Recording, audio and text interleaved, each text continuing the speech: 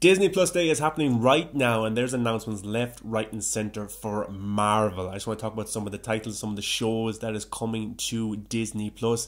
Cannot wait for some of these. Some of them I'm not too excited for, one of them being Agatha, but I'll get into that in a second. But we got official looks at Moon Knight and She-Hulk. If you go to the Disney Plus app, there is panels for Marvel there, and you know what? Moon Knight looks fantastic, and She-Hulk actually looks better than I thought it would. But let's talk about some of these titles, animated and live action. So let's get into this. Agatha, House of Harkness.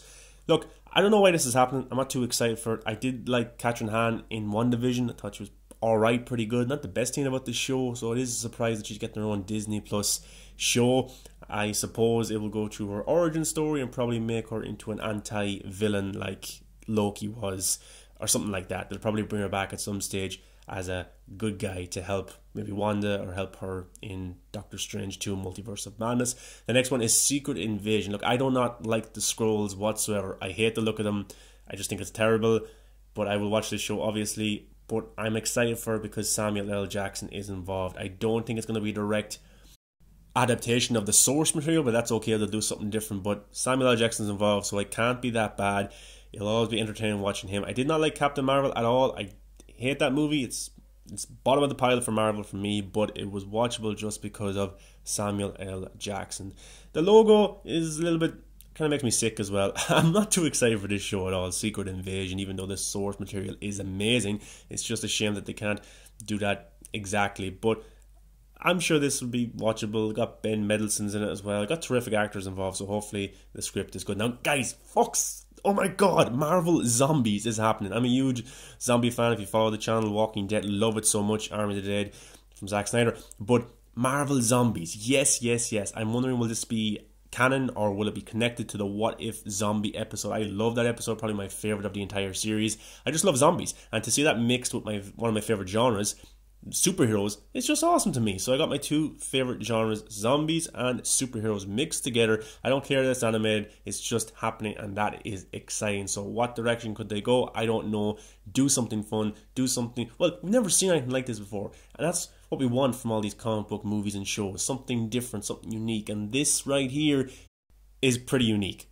Unbelievable. So looking forward to this one big time. The next one is Ironheart. Not too familiar with the source material. I think this is only a comic book that was created in the last few years, so you know there's not much to delve into, but I think this character is a young girl who is kind of inspired by Tony Stark and Iron Man, so she starts building her own Ironheart at home. I think that War Machine, Rhodey, will be in this series as well, maybe to guide her, maybe he's related to her, I don't know. But yeah, I'll give this a watch. Should be a sweet one, especially for kids, but it's connected to the Iron Man kind of universe and what Tony Stark left behind. The next one is I Am Groot. Yeah, this one should be cute, it should be fun. I don't know if James Gunn's involved, or maybe he is involved, I'm not too sure. I don't think so. He's doing the Christmas, maybe he will be, I don't know. He's doing the Christmas special and he's doing Guardians 3, of course. But yeah, Groot's a very likeable character, and of course this is a big toy seller for them as well, so for them to do a show on Disney Plus isn't a surprise whatsoever. This will hit big. Kids will watch it. I'll probably watch it as well just to see it, but Groot's such a cute character. Now this one that nobody knew about was Spider-Man Freshman Year, which is going to be an animated Spider-Man show or movie, I'm not too sure, but of course Spider-Man will be in freshman year, and I wonder, will this be canon to the MCU? Will it be involved in something like What If? Like where does this stand? Sony, of course, is allowing it to happen as well, and they've got huge success with Spider-Man Into the Spider-Verse, and the sequel for that is coming as well. So interesting enough, now they've got a number of live-action Spider-Man projects and animated. Echo, the Daredevil universe is expanding. The rumours about maybe Daredevil coming into the MCU, and that leaked photo, he's going to be in Spider-Man 3, and there's rumours that Kingpin will be in the Hawkeye series, and that Echo will feature these characters as well. So this is a character who I think did she appear in the Daredevil show, or maybe she in the comics, they're kind of related or whatever, I'm not too familiar, but Echo is Daredevil, Kingpin, it's all connected, so we will get to see that universe come back. It looks like the Netflix world is not direct canon, but those actors who played those roles will be all coming back, so that's awesome. I can't wait for that. What If Season 2? Look, What If Season 1 was watchable. It's an easy watch, some great episodes, some mid episodes, some terrible episodes like the Thor one, but you know what, it's an easy watch. There's some cool concepts there. It's cool to see What If. I think the Watcher's a pretty cool character. Doctor Strange was brilliant in it. The zombie episode was cool, you know. So yeah, I'll give them a shot for season 2 and see what they can do. I would like a little bit more kind of uniqueness and a little bit more risks with it, but overall the animation style was fantastic, and Marvel Studios have opened up their own animation division, so we will see a lot more animation from them in the next few years. They've killed live action. Can they kill it at animated level? They've yet to do it, but it's Marvel, Kevin Feige.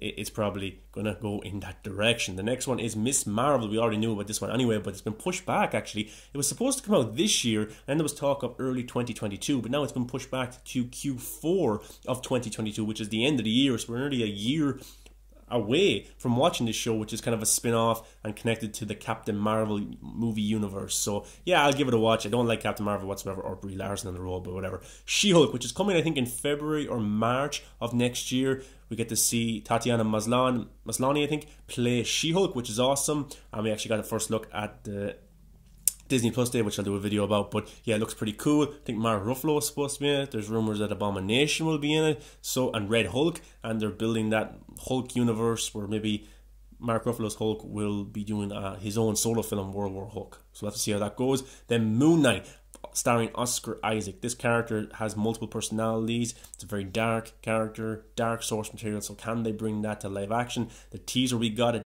at Disney Plus Day was fantastic. I'll do a video about that as well. Oscar Isaac, great actor. He's a franchise guy, terrific. Can't wait to watch this, and it looks like a very dark show, and it should be a dark show. Of course, like every Marvel property, there will be humor, but just by the cinematography that we got to see, it looks so dark. So looking forward to that one, big time. And then the next one, which is amazing, we're getting a sequel to the X-Men series from the 90s, X-Men 97. I think it's a sequel, so that's awesome. Many fans are excited over this because they love that animated show. It was a huge hit. The soundtrack, the music is iconic. It's terrific. Can still listen to it today. It's just amazing. So this is Marvel getting back into the X-Men franchise before they start bringing them into the live action world, maybe in Doctor Strange 2 or maybe Spider-Man 3 or maybe down the line the Fantastic Four movie. I don't know, but it's exciting. But guys, those are all of the animated and live action shows and movies that's coming to Disney Plus. Awesome, pretty cool stuff there. What are you excited for? What do you not care for?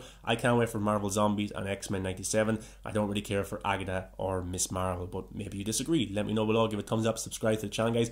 Really appreciate it. Come follow me on Twitter at Movies That Matter, guys. See you in the next video. Keep an eye out for the She-Hulk and Moon Knight videos.